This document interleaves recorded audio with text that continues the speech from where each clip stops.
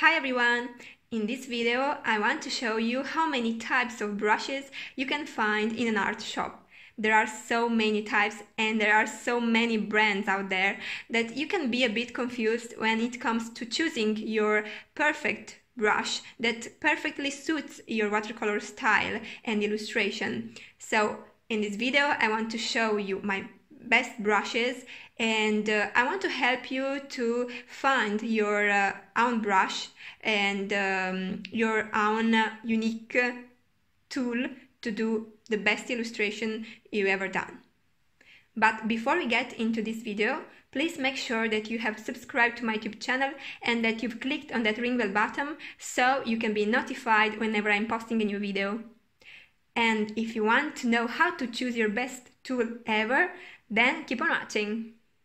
The very first and most important thing to learn is to distinguish the synthetic brushes from the animal or natural brushes. And how to do that? Well, when you go in an art store, you're going to notice that some brushes are much more expensive than other brushes, and this means that they are more likely to be natural or animal brushes. And this is one thing, but now I'm going to test them and I'm going to show you the difference between natural or animal brushes and synthetic brushes. Another thing that I want you to notice before we start is the hair shape of the brushes. So if I take this brush and this one, you'll notice a difference in terms of shape.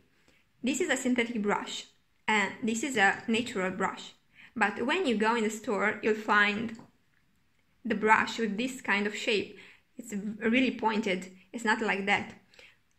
So when you buy the brush and use it and then you wash it and it will become dry at the moment, it will become like that.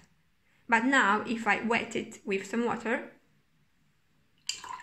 you'll see that it will become pointed. So this is another difference, another thing that you'll notice between synthetic and natural brushes. Now I'm going to choose 3 brushes for each type of hair. And here I have different brands. There are brushes from Tintoretto, Bruciani Bonazzi, Da Vinci, Escoda, Cotman, Winsor Newton, Raphael. But you don't have to look at the brand. I want to talk about brushes only. I'm not sponsoring any brand. And for the synthetic side, I'll choose these brushes. So I have Escoda, Da Vinci and Cotman, Winsor Newton. They have 3 different shapes, as you can see, and also 3 different sizes. And for the natural hair side, I'll choose Bruciani Bonazzi, then Da Vinci and another Da Vinci, because they have different sizes. But regarding the natural hair, you're going to notice that the shape will be the same. Even if you take this brush here from Da Vinci, it will have the same shape as another brand, so the brand doesn't matter. On this side, I'm going to test the synthetic brushes, while on the other side, I'm going to test the natural hair brushes. And the first thing we're going to see together is which of these kind of brushes can do thinner lines. I'm going to start with this higher size and I take some color and do some lines. As you can see, the hair is really pointed and we can do very thin lines. But also we have this kind of stroke. So this is a really good brand for brushes, I can think. So let's test the second one. This is from Da Vinci, Synthetic Nova.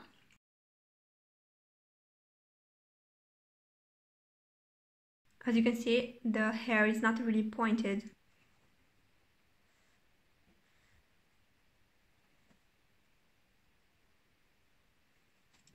And now we go with the Cotman one, number 3.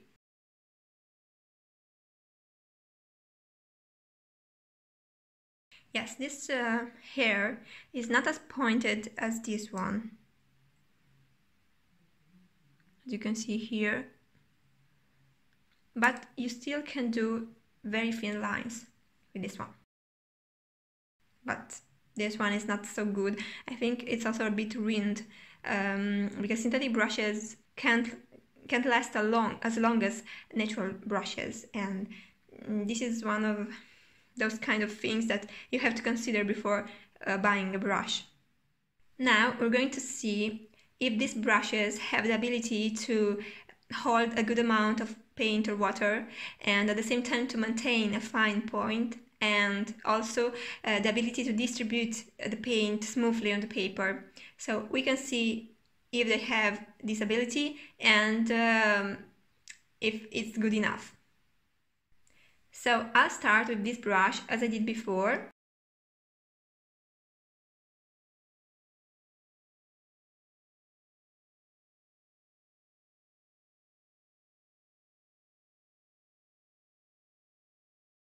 So now the color inside the brush has finished, and yes, it's this kind of surface you're going to paint with this brush. You're not going to paint more than this with this kind of brush, because this is the capacity of paint and water that this brush can hold. Now I test the second one. I do the same thing. I take a good amount of color.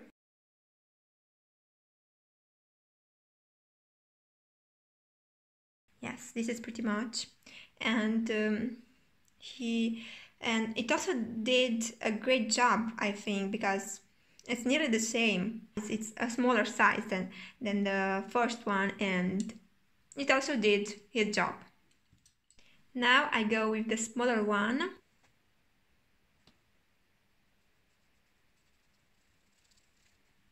Obviously, the smaller one is used for details, so you can't paint bigger surfaces than this, and you buy this kind of brush only for doing details and not for painting a whole page, and this is, yes, this is normal.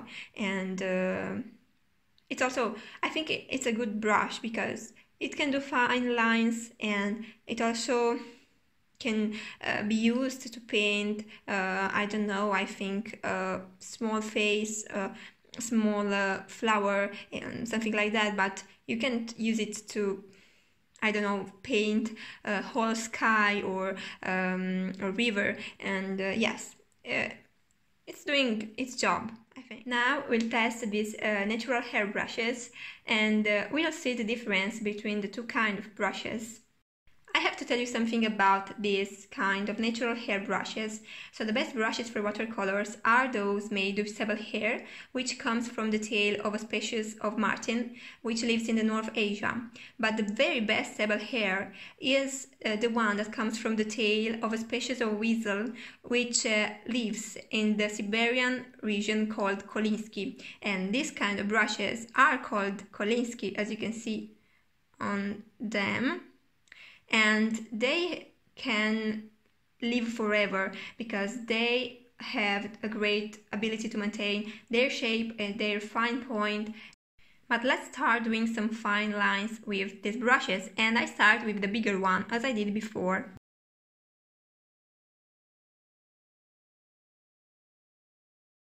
As you can see, it has a really pointed hair. And yes, it doesn't do as thinner lines as a synthetic brush, this one from Escoda, because it's also bigger than the Escoda ones. And let's try the medium size.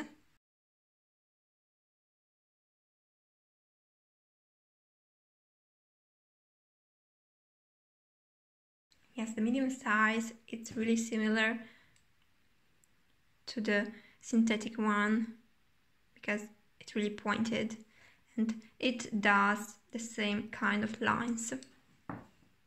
And now the smaller one.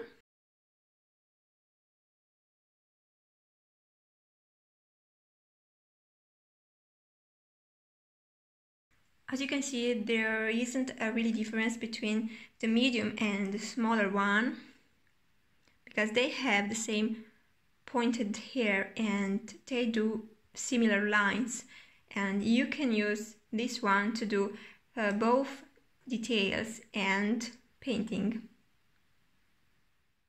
Let's test now their ability to maintain paint and then to distribute it on the paper. I start with the bigger one.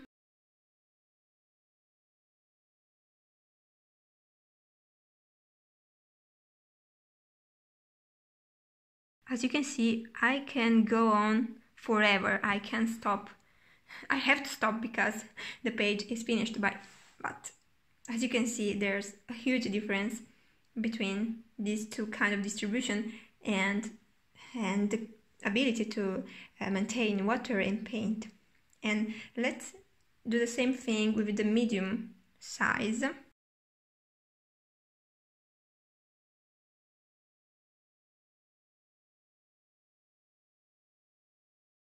And even this size, it's amazing. So you can paint forever with this kind of brushes, even though it's a smaller one, so it's not as big as this one.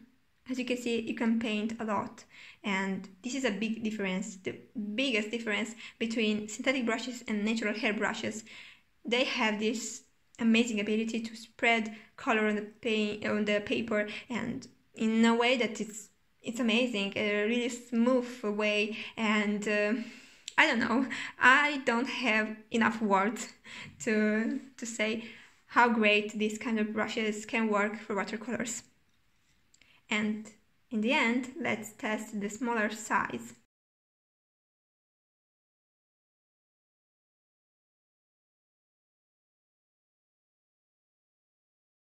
So guys, there is a difference between these two brushes. They have really similar sizes and they do different jobs, as you can see here. There's a really amazing job with the natural hair brushes, so it's worth the cost, and I know they are more expensive, but at the same time they last forever and you can do amazing jobs, as you can see here.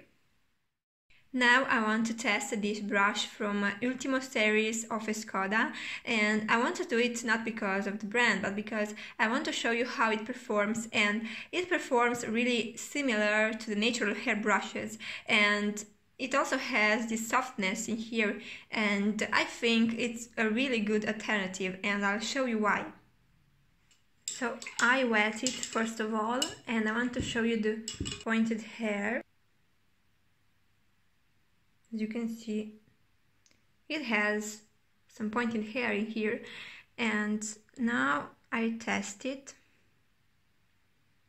I'll do some lines for the beginning, and you also can do some strokes like this. So it has a good point and it can do good lines. It's really similar to the natural hair brushes. And now let's test the ability to absorb water and paint and then to distribute it on the paper.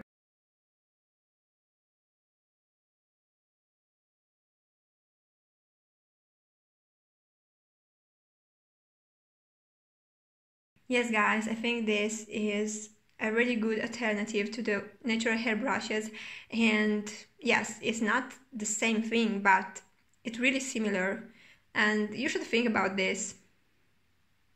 You should consider it before buying a brush.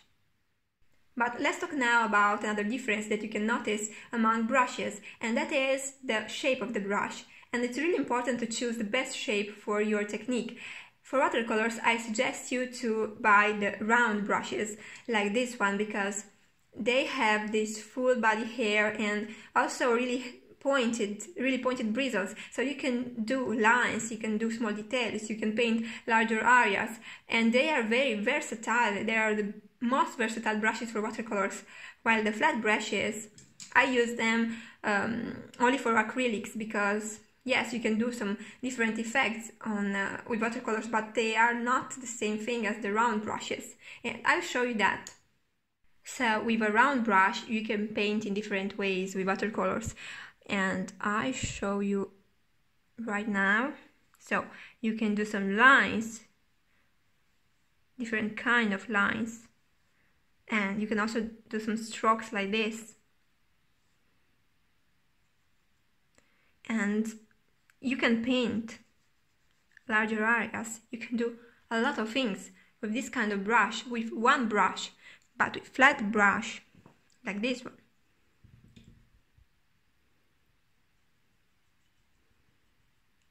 You can do some effects, I think, like this one. Or yes, you can do some lines like here, but or like that. And you can paint in this way. But it's not the same thing, because watercolors are not like acrylics. They are more diluted, and the paper is a really delicate paper. You can't do some things on the watercolor paper, on the cotton paper, and you can do other things on other kind of papers with other kind of techniques or mediums. So I suggest you to buy round brushes for watercolors, because you'll do a big deal buying round brushes, and you'll invest some money there, and you won't buy this brush as your unique brush for watercolors. Then you'll also find the wash brushes, and I think they call them in this way because you can wash the paper. So I use them a lot to wet the paper before doing a wet on wet technique. So I do this kind of movement, and I also use them to do some wider shading, because they have these wider bristles. And yes, you can have only one of these. You don't need to have 2 or 3, because one is more than you need. And then I have here other kind of brushes like this one, and here in Italy we call it French brush because of this kind of seal and this kind of hair. And this is a synthetic brushes, and I use it a lot to paint larger areas, as I said before, for the wash brushes. And yes, this is an angled brush, and I think I never use it. Then this is a small round brush, and I use it a lot because you can have an extra control when you paint with this one. And yes, you can shade, do some shadings, or you can blend the colors, or you can use it to take off the extra water you have in some points of the paper. And yes, you can do a lot of things with this small brush, and you also need only one size of this kind of brush. And yes, I have even this one. This one is a flat brush, but also with the round hair. It's like a foundation brush, I can say. Yes, there are different kind of brushes, but I think the most important brush you have to have in your set is the round brush, in different sizes, but the round brush is the most important thing for the watercolors.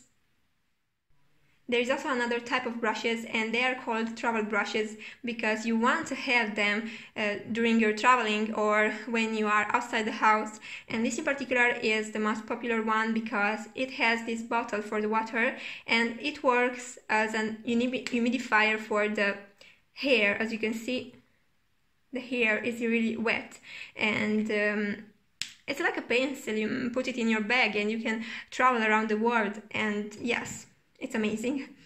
Then there is also this kind of brush. This is from Escoda, from the series Perla, and you can close it in this way,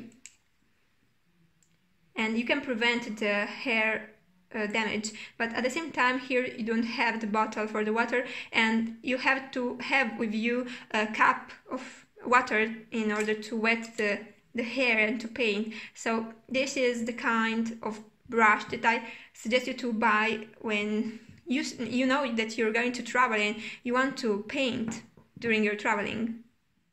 So guys, these are my brushes and what I had to tell you about brushes. I hope this will be useful and that you're going to invest your money on the best brushes and on the right brushes for you. If you have other questions about this subject, please ask me in the comments below and I'll answer to you immediately. Then I hope you've already subscribed to my YouTube channel. If not, please do it, because in this way you're going to support my art and my channel. And thank you a lot for watching this long video. We're going to see each other in the other videos about illustrations and watercolors, so please stay tuned. Bye!